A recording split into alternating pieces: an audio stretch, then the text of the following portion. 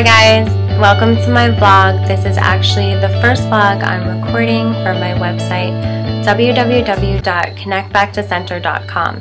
If you haven't checked it out, feel free to do so. You can learn more about my services and read my other blog posts. Now apparently I'm doing vlogs, so you can check those out on there as well. Today's topic is how to be attuned with other people. It sounds simple, but our brains make it a little more complicated than it needs to be. So the first thing to be aware of when you're trying to connect, so attuned means to be aware of. So the first thing that you want to be aware of when you're trying to be aware of other people is how you're feeling yourself. Like, what energy are you bringing to the conversation? By being aware of what you're bringing to the conversation, I mean, how is your energy? Are you feeling anxious or nervous, calm or relaxed?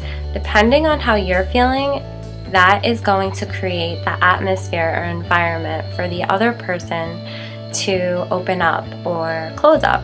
So definitely be mindful of how you're feeling when you're going into a conversation with somebody. After you check in with your own energy, you can then create a safe, comfortable place for other people to open up to you. People will actually tell you who they are. You just have to have the ears to listen. The saying that you hear what you want to hear is actually truer than you know. Due to self-fulfilling prophecy, we tend to take in information that reaffirms a predetermined belief that we have, and we reject information that goes against any predetermined beliefs that we have. So this is actually doing a huge disservice to ourselves and to other people. We don't really truly get to hear how they're feeling or who they are. We have our own beliefs that we project onto them, and then we only take in information that proves those beliefs right. This is definitely something to be aware of when you're trying to connect with other people. Asking the right questions to further get to know someone and to really be attuned with them is another important aspect in becoming aware of who they really are. So questions about their life, what their life purpose is, maybe what some of their first memories were, their likes, dislikes, where they want to go in their future, what their biggest, wildest dreams are, and even questions about their feelings and emotions will give you good information as to who they are.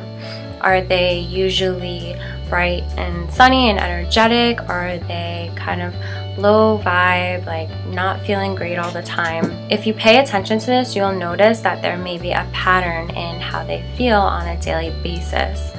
Once they answer these questions, you can ask follow-up questions to get them to go even deeper. Follow-up questions should not have the word why in it. This puts people on the defense. If you ask them why they feel away or why they did something, it automatically assumes that you're making a judgment. So instead of asking why questions, you can say what or how, like what made you feel that way today? Or you can simply say, please tell me more about that.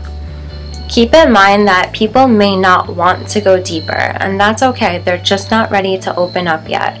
This is about connecting, not disconnecting. So really be mindful and respectful of other people's boundaries. Another thing you can notice is when they're talking to you, when they're answering these questions, pay attention to their body language. Nonverbal communication is 93% of communication, so only 7% of what we actually say is what we're communicating. 55% of it is body language, and 38% is tone of voice. So some body language to pay attention to is whether or not they're sitting up straight or standing up straight, or if they're slouching. You can notice the position of their feet. Depending on where their feet is pointed will tell you the direction that they really want to go in. You can also pay attention to their tone of voice. If they have fast, rapid, pressured speech, they may be feeling anxious or nervous.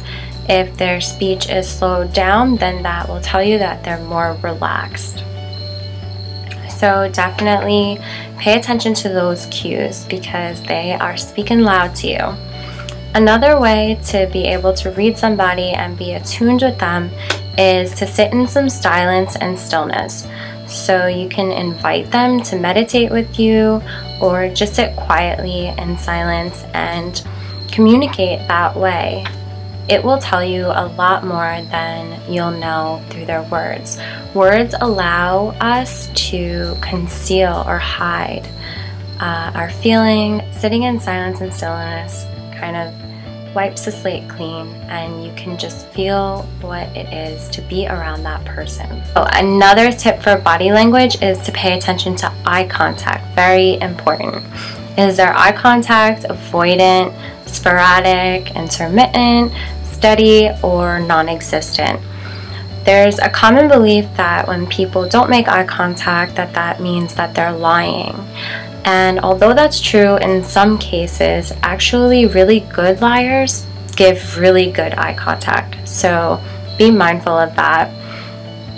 And just because somebody is not looking at you doesn't mean that they're lying about what they're saying. It just could mean that maybe they're a little anxious, or maybe in their past they got into trouble for making eye contact. So really getting to know somebody is getting to know their story, asking those questions again that go way back and go deep. So don't be afraid to ask questions. So again, just to sum it up, the first thing is to be aware of what you're bringing to the conversation, what your predetermined beliefs are, what your energy is, and if you're able to drop your ego and create a comfortable environment for them. Be aware of whether or not you're asking judgmental or non-judgmental questions, and don't be afraid to ask those questions to make them go deeper. Pay attention to body language, tone of voice, eye contact, how they're standing or sitting. And lastly, I want you to recognize that however you feel about somebody is a good reflection of how you feel about yourself. So if you like things or qualities in somebody, then most likely you like those qualities in yourself, or you want to strengthen them or create them. And if you don't like something about somebody, then it may be something that you don't like about yourself or about maybe family members or loved ones.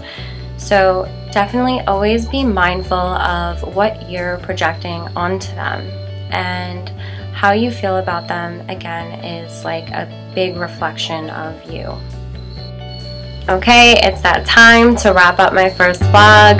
Thanks again for checking it out. Bye for now. Namaste.